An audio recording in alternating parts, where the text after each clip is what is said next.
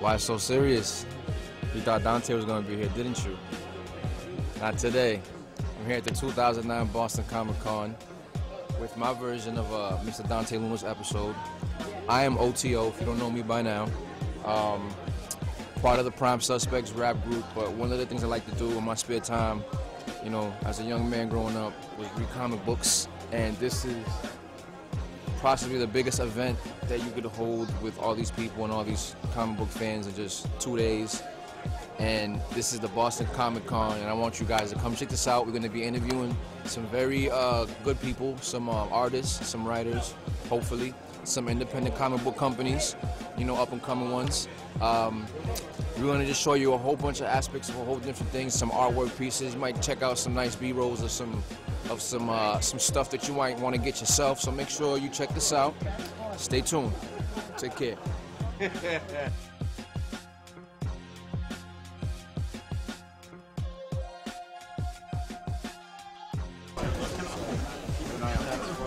I don't have enough. Green Lantern. I didn't see his ring.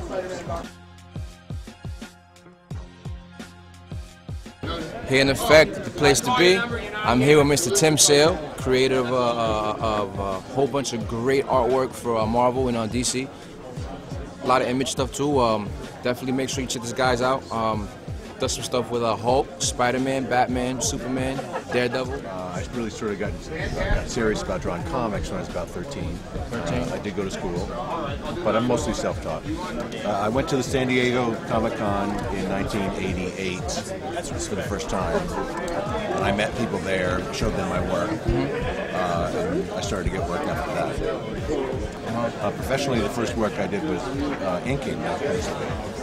And that was for a book called Myth Adventures. Here with Mike Mckone, does some great stuff. Deadpool, Suicide Kings covers, Amazing Spider-Man, Punisher.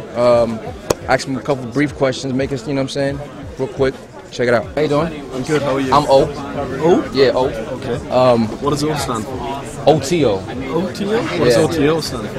Overtime often. It's actually I'm actually a writer, a songwriter. So, Okay. You know, hip hop, things like that. So Yeah. how long have you been doing artwork now? 21 years this year. 21 years this year? Professionally, yeah. Your accent. Where you from? I'm from England. Oh, England. Yeah. Okay. Wow. I'm from England, but I moved to New York about 4 months ago. 4 months ago? Yeah. Okay. So how long have you been doing stuff for Marvel? Off and on for about 20 years. Really? I started with DC, but I moved to Marvel after about a year and a half. And I've kind of went back and forth between the two companies ever since. I took my portfolio to a convention in England and I showed it to the editor-in-chief of DC Comics at the time, a gentleman called Dick Giordano. Okay. And he took samples away with him. A few weeks later, the editor of Justice League called me up and asked me to do a fill-in. And I've been working steadily ever since. I've seen some of your stuff. I think it was the 24/7 for Amazing Spider-Man. Yes. The 594 or something like that. 595, I think, 6 or something like that. Why is Spider-Man's head so big compared to his body and like anybody else that draws him? The way I draw him that Yeah, way? yeah. I really I love it, by the way. I love it. Thanks. I just wonder why. I think he should be like ideally like a 17-year-old scrawny kid. Yeah. And I know he's meant to be this 28-year-old who dates supermodels, but to me in my head he's always this kind of scrawny teenager. Oh, it's great if you stuff. draw the head slightly larger, it just gives the impression that he's kind of this gangly, kind of little bit alien-looking kid. Just makes him creepy, makes him weird. So that's why I like it. What's going on, y'all? I'm with Cliff Chiang, artist for DC Comics. Also done a lot of stuff for Batman, Green Arrow, Black Canary. I used to be an assistant editor at DC Comics, working in the Vertigo group, and then after a couple of years of that, I went freelance, and I've been drawing ever since. I went to school for English Lit, and I did a little bit of artwork. And when I came out, I thought I was going to be a lawyer, but I started working as an assistant editor at Vertigo, and in my spare time I was working on pages and getting my portfolio together. Okay, all right. Yeah, after a couple of years of that, I had good enough samples, and I was able to show stuff around, and was able to get work. How did you get that break at Vertigo or at DC? At DC, to work there as an assistant. They just happened to have an opening. Yeah, I mean it's funny. I thought that it was going to be hard for me to break in as an artist, but as it turns out, it's even more difficult to break in as an editor because there's even fewer spots available. Yeah. But luckily, I was able to get in and get my foot in the door that way. We're here again with Khoi Pham, artist from Marvel Comics. A lot of Hercules stuff, Mighty Avengers, Secret Invasion.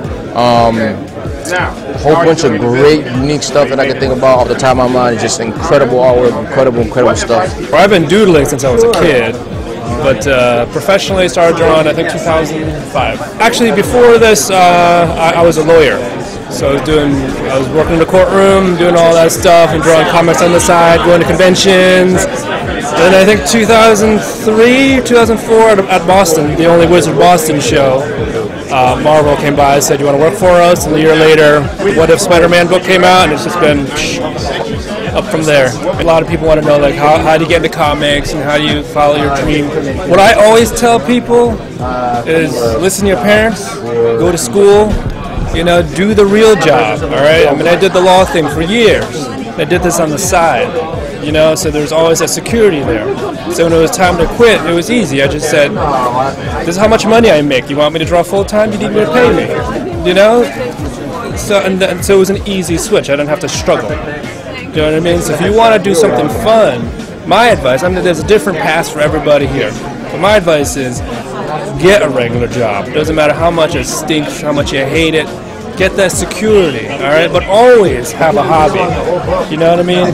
So when it's time for that hobby to blow up, you can make that switch easy without sacrificing anything for your family, sacrificing anything for yourself. It's an easy switch. Well, I did some commercial stuff when I was in high school. I did those commercial signs that you see for construction companies. They're like, man, I can make some dough off of this. Everything's going all right. And then when I got into college, I was doing some ad work for Solo Cups, doing cleanup work and stuff like that. But then I went to school for fashion illustration, and I worked for department stores and stuff like that doing their stuff. But once I got burnt out from that, a buddy of mine was in comics already, and he needed some help. So I started working with him. I'm like, man, this seems kind of cool, and it's something you did when you were a kid.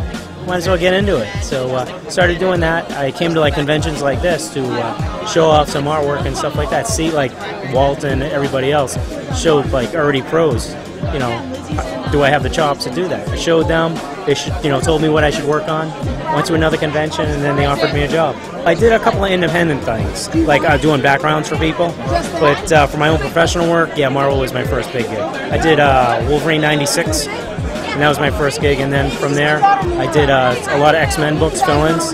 And then after that, I started jumping around different companies, but primarily worked for Marvel. What's going on? We're here now with the independent portion of the whole artistry of the comic book game. We're HB Comics, it stands for Hebert Brothers.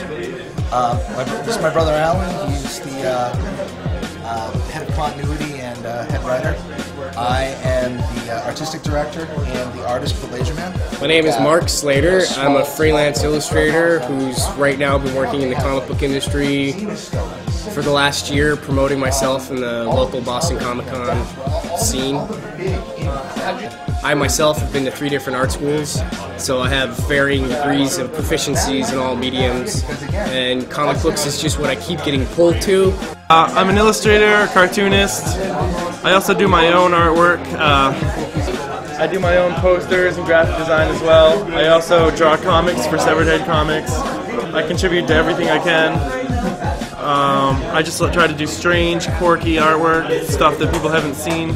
I always wanted to do film, but it was so hard to get into, and you got to move to California if you really want to do anything. So I thought, what can I do that's creative? And makes money at the same time. And so I went into graphic design. I always say you have to start from day one. Start with the first page. People always have ideas, but it never comes out. It always stays in their head. If you draw that first page, if you write that first line, that's how you get started. Yeah. That's